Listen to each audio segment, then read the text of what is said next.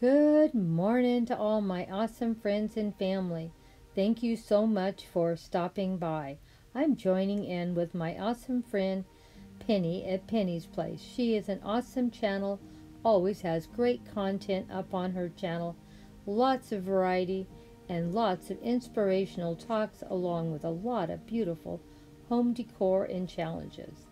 Today I'm joining in with her on a summer tiered tray collab hosted by at Penny's Place. Please go check out her channel.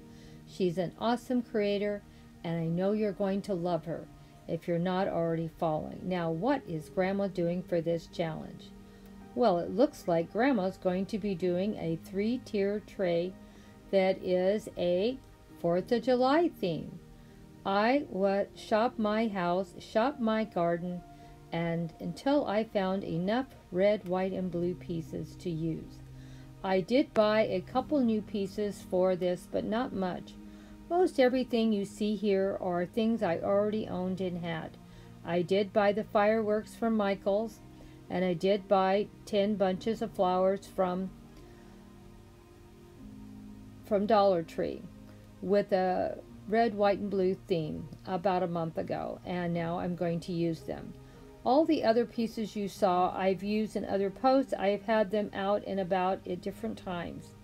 But the theme is still the same, red, white, and blue.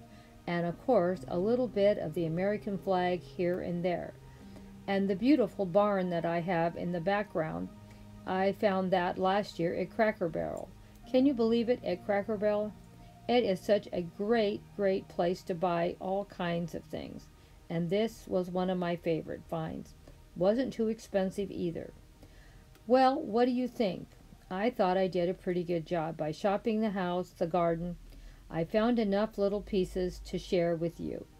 And I forgot to mention the red apple tree. I just bought that for $1, I don't know, $1.30 or something, hardly any money at all. Bought it at a little store here in town. And I said that would be perfect to add to what I already have. So I thought it turned out pretty good. We tried to keep in the farming theme with the 4th of July also, as you can tell. My fairies are little characters that come from my farms, and of course I had the cute little rocking horse and the cute little chair with the red cushion. And the little beads, I have a collection of colored beads, so I grabbed some of them. And then I had my little fairy that sits on the hay bale, and she brought her little piglet friends. And I thought it turned out super cute. What did you think? Let me know in the comments section. I was really pleased how this turned out. And I think I'm getting better all the time putting things together. Of course, I'm also collecting a few pieces here and a few pieces there. And eventually I have a really nice collection. That's why every year it gets looking better, but I'm not really spending a lot more money, if any more money, because I'm reusing and repurposing as much as possible to make beautiful displays. I couldn't believe how beautiful these flowers were that I got at Dollar Tree.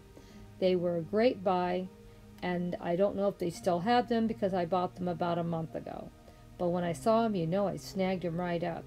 And when I was over at Michael's, I saw this great thing that looks like fireworks. Oh my gosh, it was great too. And this is something I can bring out every year for the 4th of July or Memorial Day. I thought it was a great investment, and it's a beautiful piece. And now I have all these red, white, and blue pieces that I can use for other posts in the future.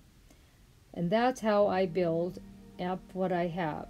And every one of these items I'm not getting rid of or throwing away. I'm going to reuse them again next year because they work perfectly together, and I may add a few new pieces that I didn't have, and I'll buy 1 or 2 new pieces. But most of the things I use are reused and repurposed from other posts. Hope you enjoy what I'm putting together and how this 3-tiered post turned out.